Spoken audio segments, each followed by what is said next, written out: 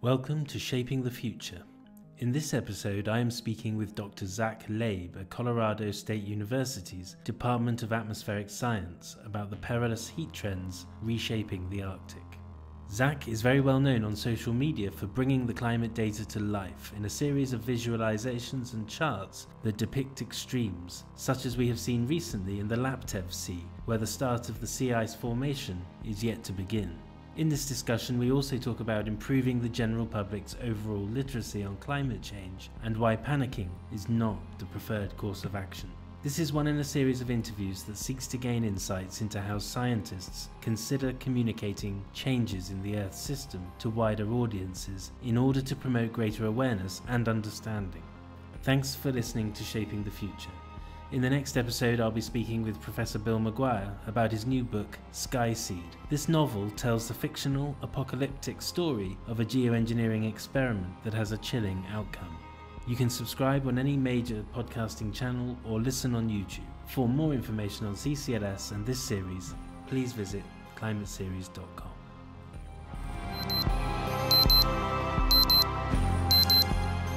Hi Zack, thank you very much for taking the time to speak to me today. I'm going to start by asking you about the loss of Arctic sea ice. Can you define the difference between the older ice and the single-year ice? Sure. I think maybe I'm biased, but when we think of climate change, the Arctic is one of the first places that comes to mind. And essentially, we know climate change is causing the Earth to warm. So when you think of warming temperatures, you think of melting ice. So the two are very much associated together. And loss of Arctic sea ice, I really consider being one of the primary indicators that we have of climate change. We are seeing losses of ice, not only in terms of the area or extent, and when I'm referring to extent of ice, I'm just talking about the total area that's ice covered. So the extent of ice is shrinking, somewhere in the order of 10% per decade at the end of the summer months. But it's also that the thickness of ice is decreasing. So it's becoming thinner and thinner ice, and that thinner ice is more vulnerable to further melting. So when we think of older versus younger ice, if you traveled to the Arctic several decades ago, you would find a region that was not only colder and had more ice, but you would find the ice was older, and the older ice is thicker. So what happens is during the winter, we see sea ice grow. It grows in thickness, it grows in area. And during the summer months, when it warms up in the Arctic and you get 24-hour daylight, the sea ice melts. And what happens is every year, independent of climate change, some sea ice melts. The problem we're facing is that more and more ice is melting during the summer months. So the idea of older versus younger ice is that any ice that survives the summer, then we consider that being multi-year ice or old ice. Essentially at the end of summer, we call it the sea ice birthday. Sea ice becomes several years older. And then over time, that older and older ice gets thicker and thicker. But now we're in an area of the Arctic where we're seeing more and more ice melt in the summer. So less sea ice birthdays. And because it's less and less old ice, it's thinner. So in general, the Arctic has transitioned to a region that used to be predominantly older ice to now one that's young, single-year ice, and much of it only survives for 1 year. Okay, and presumably there are differences in characteristics between the older ice that is sort of thicker and stronger and the single-year ice which breaks up much easier. As Arctic heating increases, are we just going to see this sort of open Arctic? Yes, so one point about the characteristics, you're right. So sometimes I think when we think of the Arctic, it's being this like flat surface of ice, but it's not. The ice moves around a lot. It's very dynamic, we call it. Pieces of ice can bump together and they can actually form ridges. So when they come together, it pushes the ice up. So the ice is very bumpy and there's all this texture, and we also get snow that accumulates on top of the ice. So sometimes the older ice could accumulate more and more snow because it's going from season to season versus the younger ice. So there's a lot of these characteristic differences between older and the single year ice. But we're now in this region where there's very little multi-year ice. There's very little ice that's older than 4 years in the Arctic. Most of that ice is found north of Greenland right now. It's kind of where the sea ice goes to die, essentially. Yeah. And we're now transitioning to the rest of the Arctic being very much thinner ice and single year ice. And the next sort of phase of that is to transition to open water, or water that is not completely covered by, solid ice cover, but it's broken. Some people call it more slushy, like, slushy ice that's not really condensed harder. So we're seeing the surface of the Arctic is really transitioning, and that's going to affect one of the big drivers and why the Arctic's important. And maybe we'll get to talk about that later. Okay. There's a lot of imagery around Arctic warming, and a lot of it comes from you on social media, which is great to see. But when I see it, I feel a certain amount of anxiety because they're generally bad trends we're looking at. But when I talk to people who aren't so engaged in this subject, it's kind of a shoulder shrug. They're not so bothered by it. Can you talk a little bit about the significance of Arctic heating in terms of feedbacks and interactions with the rest of the global climate system? Yeah, that feeds exactly what I was just saying about the surface. So I want to just first start off with why is the Arctic an important region for the whole Earth's climate? And it's the idea that during the summer, when there's 24-hour daylight, you get lots of sunlight coming into the Arctic. Decades ago, the Arctic was more sea ice covered. So as that sunlight comes in, it sees this bright white surface of the Arctic, and that radiation, that sunlight gets reflected back out into space. So you get a lot of that heat that would have stayed on Earth being sent back out into space. And the problem is now the globe is warming, so we're seeing sea ice loss. And the problem is that now that we're seeing the sea ice loss, we're now removing that white, bright surface, and now we're leaving a dark, open ocean. So when that sunlight comes in, it's not going to hit that bright white surface. Instead, that incoming solar radiation is going to stay in the ocean. And that heat is going to accumulate more and more as there's more open water. And then at the end of summer, when it becomes winter and there's now 24-hour darkness, as the sea ice tries to begin refreezing, there's all of this heat in the ocean. And as it refreezes, that heat then wants to escape into the colder atmosphere over top of the water. So then you get all of this heat going into the atmosphere in this time of year, in October, November, September. And then that warming is warming the Arctic, which then feeds back into more ice melting. And that's when climate scientists say a positive feedback in the Arctic. What we're really talking about is that it's an acceleration of something ongoing.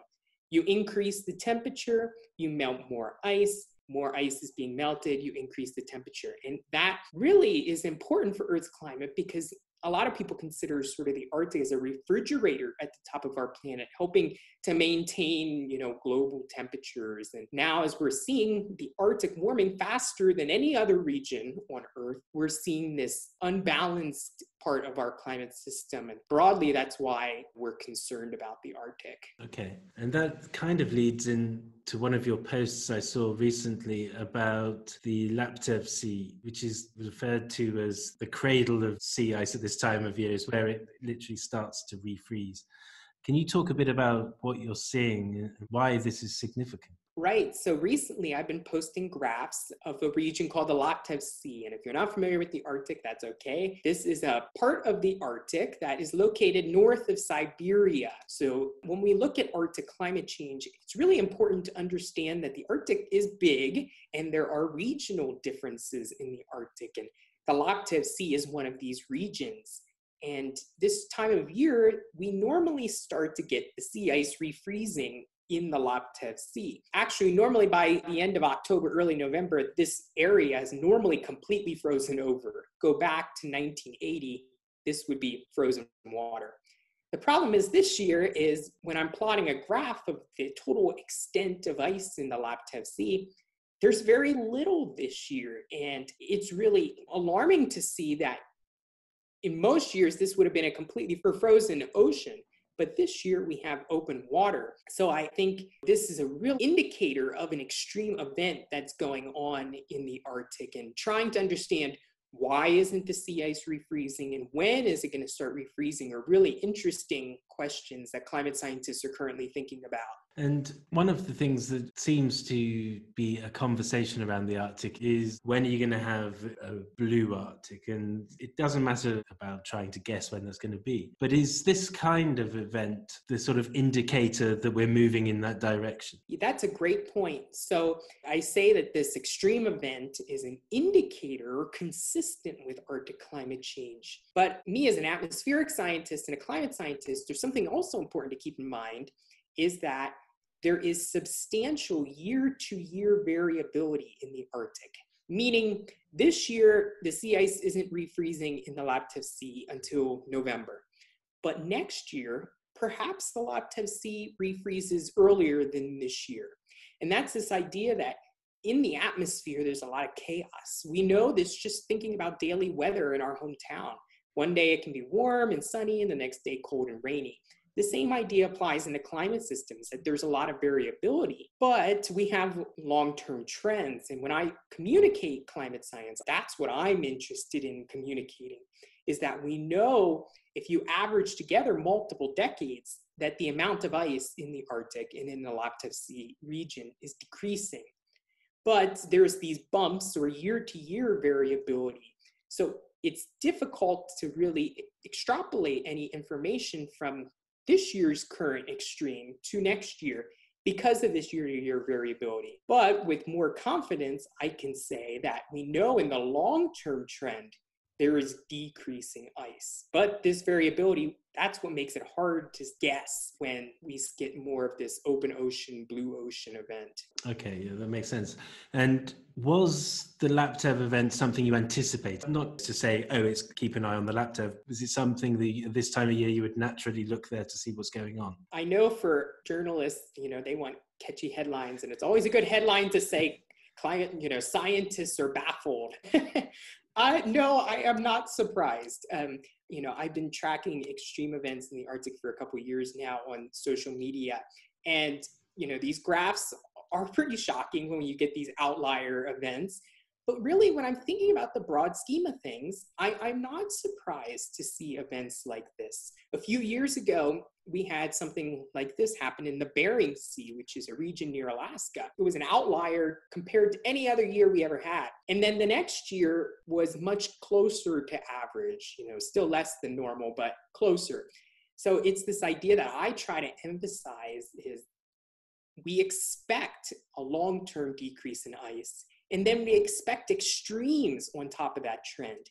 We might have a year, soon where there's more ice than the last couple years, just because of this year-to-year variability. If you plot a graph going through the end of the century, it's going to be a really squiggly line that's slowly going down over time. I call these extreme events on top of this long-term climate change trend. And I think we can anticipate an increasing chance of these types of events going forward, especially different regions of the Arctic.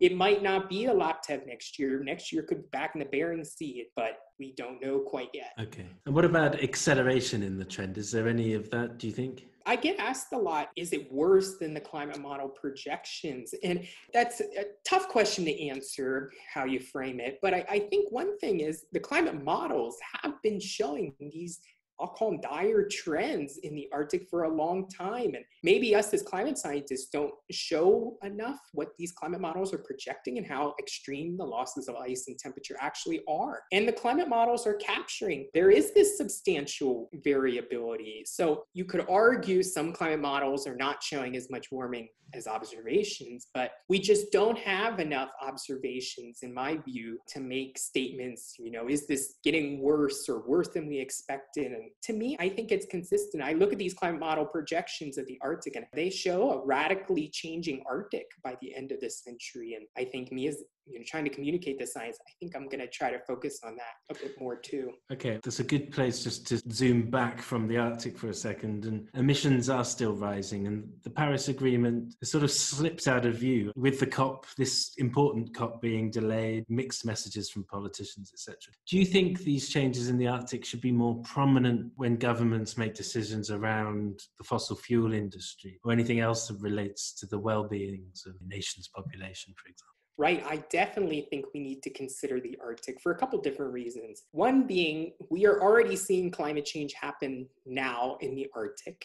And I think the image most people have when you say Arctic is probably ice and a polar bear. But we should keep in mind that there are many communities that live in the Arctic. And I think we need to elevate the voices of these communities in the Arctic about the challenges they are already facing and about the other challenges they will be facing for more climate change. And they really need to have a major voice in these conversations when we talk about future decisions on energy, because these are people who are going to face some of the most substantial climate change, interrupting their economies and way of life that they've had for hundreds of years. I think that's something that's really important. In my own work, I want to think about how can I elevate the voices and listen to those voices that are observing the changes in their communities. And I expect those are people with tiny carbon emissions themselves. I mean, they're inheriting the mess of our communities in developed countries, really.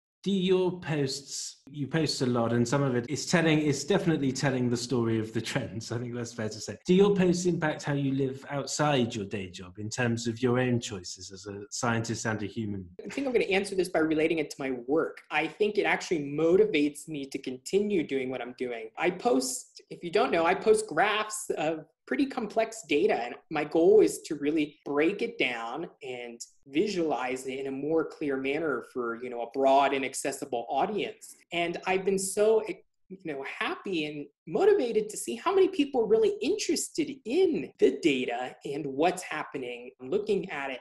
So I think it's actually, I'm frustrated sometimes, making these graphics when people are sending mean comments about it and skeptical. But in total, it really motivates me to continue sharing what I do day to day as science, what I'm observing, and what impacts we could face going forward in the future. I work on physical climate impacts in climate models. My science is very much dynamically based. So I don't work as much on the solution side of things, but I think it motivates me more to continue sharing the science and share my experiences with communicating. So a lot of people ask me, how do you keep making these, quote, sad graphics? And I'm happy that I am fortunate enough to have a base that I can actually share this information with others, and that so many people want to learn and hear more. Yeah, and I think you're really improving or helping to improve people's literacy around these events, which I think is a really critical job in a way. It helps us avoid cliches around sustainability and just taking all of this for granted. So yeah, it is really important. Just the last question to finish on, really. What is the one thing that you find yourself really wanting to grasp in relation to climate change? I think I struggle with communicating like a graphic of the Laptev Sea, which shows 2020, looks like it's headed out into its own land. And, I struggle to put that into perspective about these trends versus variability that I've been talking over and over about, is that this doesn't mean everything is doomed when you see these lines. I think these are wake-up calls and indicators that if we don't do something systematically about climate change, this line you're going to see happen more and more often. But we're still at a point where, the long-term trend hasn't gone to zero. And there is an opportunity right now to raise awareness about climate change and support evidence-based policies that prevent further climate change so we don't keep seeing these outlier lines on the graphs. I think my goal is to communicate that we're not doomed, and there's still plenty of opportunity, and to share, keep sharing the data and evidence-based science wherever you go. Well, that's a fabulous place to finish this conversation. So thank you very much for taking the time. It's been really good to talk to you. Yeah, thank you.